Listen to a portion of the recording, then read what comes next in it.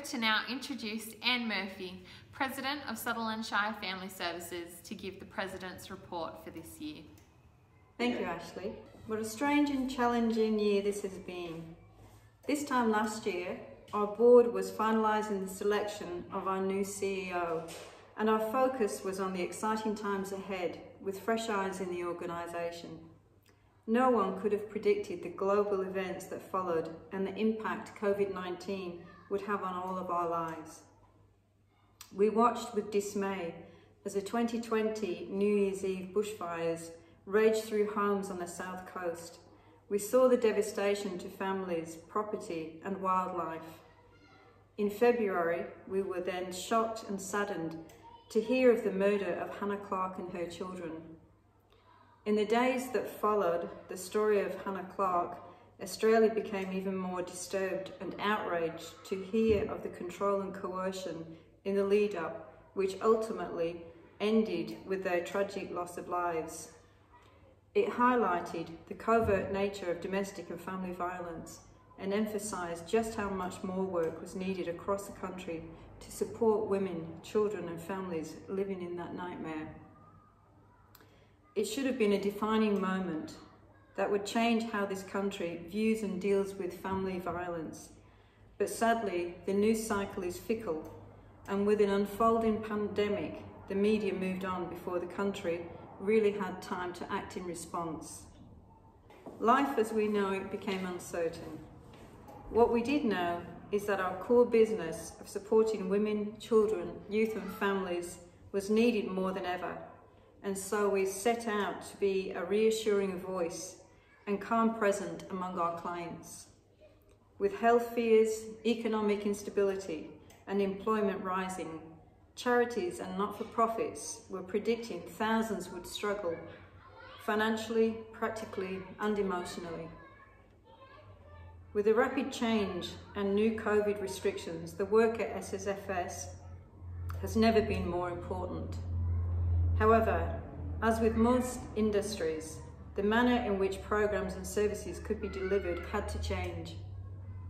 Under the leadership of Ashley, the whole team working at SSFS demonstrated their own resilience and worked to adapt the programs and support model to continue to be the lifeline many of our clients depended on. New skills have been learnt, with many staff working from home, without compromise to our service delivery. New platforms for service delivery to promote community and industry awareness around domestic violence were launched, with our IT infrastructure needing to be upgraded as communications were seen as a vital factor in promoting teamwork in service delivery. Ashley's leadership has enabled SSFS to continue with staff and client safety at the forefront of all decisions. Sadly, this year, we made the difficult decision to close our Genova Occasional Care Service due to many factors that made the programme no longer sustainable for the organisation.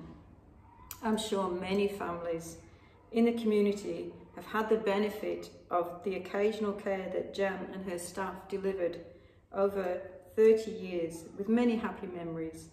We thank Jan for her dedication and service to the families of SSFS and Sutherland Shire and wish her well in her retirement.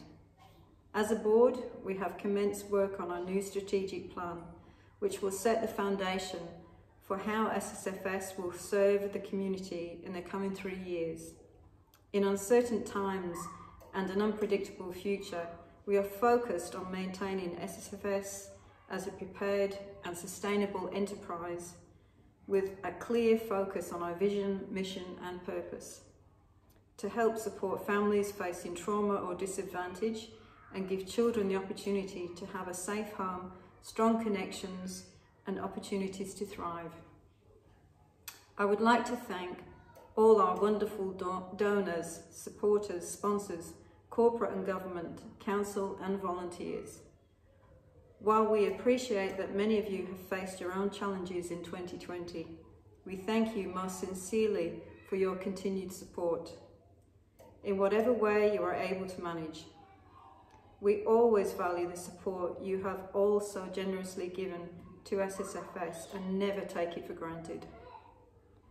While the world around us may be uncertain, we know at SSFS that we have an opportunity to use this time to solve problems together, stimulate debate and embrace change.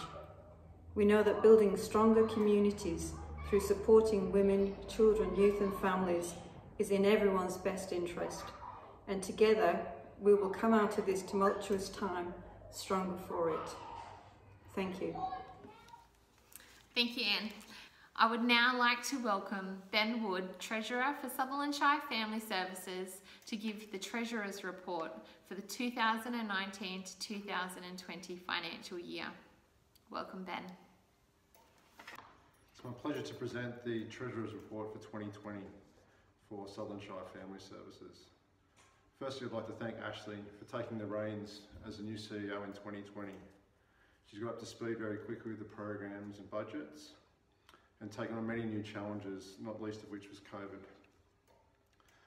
Ashley's driven the transition of our accounting system at the end of this year to a new accounting system at Xero and a new accounting firm, external. This consolidation of our accounts will simplify and streamline our administration functions, and these changes will support the implementation of our new strategic plan.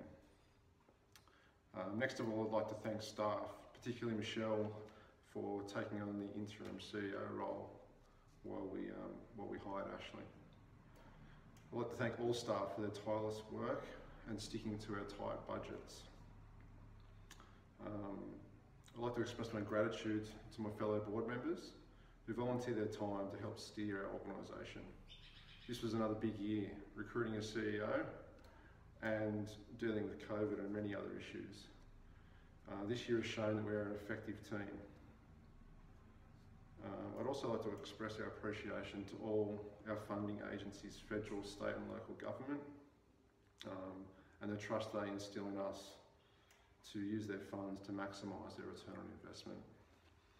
I'd also like to thank our donors and our volunteers for giving us their resources to make positive change in the community. I'd finally like to thank Cheryl Hasty and her team for the independent audit of our consolidated accounts. Their commitment and support is appreciated. That's all from me. Thank you. I'm looking forward to 2021. Thank you, Ben.